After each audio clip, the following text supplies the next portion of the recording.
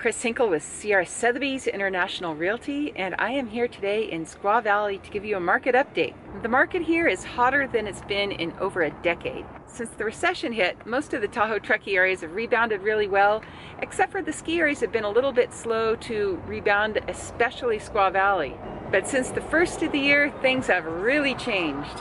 So it's March 3rd, 2020, and since January 1st, already 4 homes have sold and there are another 3 in escrow. Now compare that to last year when only 1 home had sold. That is a drastic difference.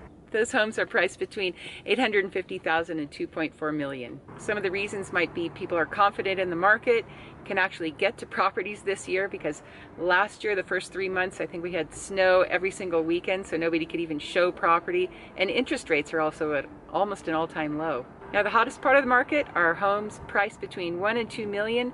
Some of those homes have been stagnant on the market for over a year, and suddenly they're in escrow and they've had multiple offers on them, and they even have a backup offer.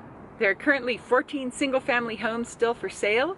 So if you're coming up to take some turns on the mountain, or if you want to see any of those homes or talk about selling a property, I'd love to help you out. My name is Chris Hinkel. I'm with Sotheby's International Realty, and you can reach me at 530-412-2644. I look forward to hearing from you.